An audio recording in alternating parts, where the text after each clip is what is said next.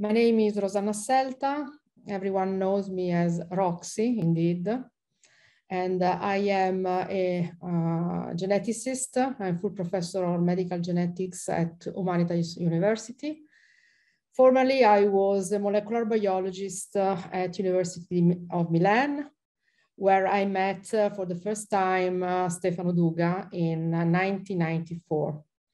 And we had long collaboration and friendship starting from the very first moment we met. And we were growing together, Stefano as a molecular biology and myself as a medical geneticist. Stefano started working on the coagulation cascade from the very beginning of his experience to the Department of Genetics of the University of Milan. And indeed, I have to say, he started with studying the transcriptional regulation of the fibrinogen gamma chain gene. That was a sort of beginning because it was the starting point for a long life collaboration together also with Professor Mannucci and Professor Pevandi. At that time, it was around 1998, they were starting to study the molecular basis of rare coagulation disorders. And they contacted Stefano in order to just start studying the molecular basis of afibrinogenemia. At the time, no mutations were known about this rare coagulation disorder. And Stefano indeed found the first missense variant in the fibrinogen beta chain gene.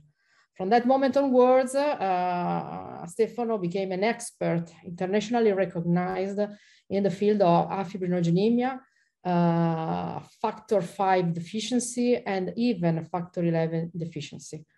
In the ISTH world, I guess he was famous for this reason.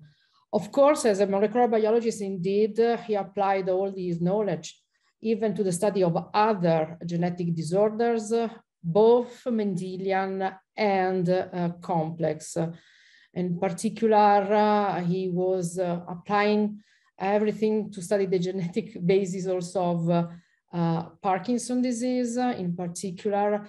And in the last years of his life, he was really committed even in this new field for him and for us of cancer genetics, and in particular of prostate cancer genetics. Stefano was really, I have to say, a fantastic person, a really good friend, I have to say. I shared with him 27 years of life, and on me and all people around him, he had a huge impact.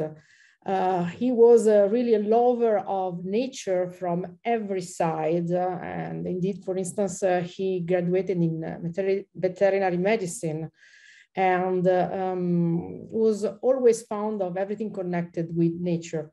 And of course, science, which is directly connected with nature as well.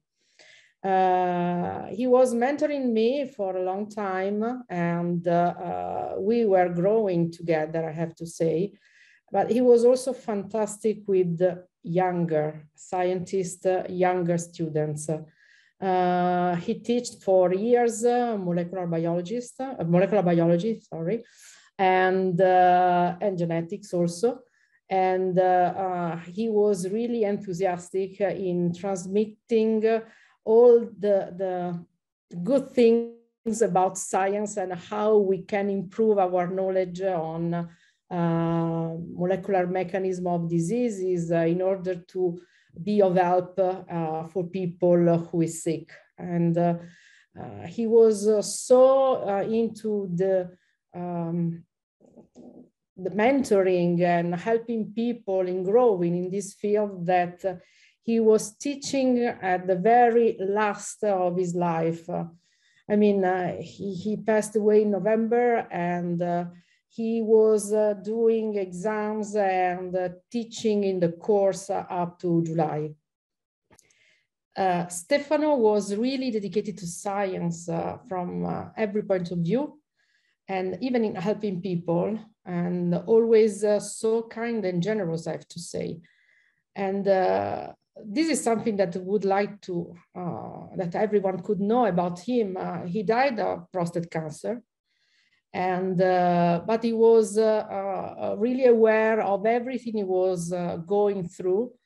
And he was, how can I say, he would like to share his experience for helping people. Indeed, one of the last paper he wrote was exactly about his own disease. He wrote a manuscript entitled "How I Faced My Prostate Cancer."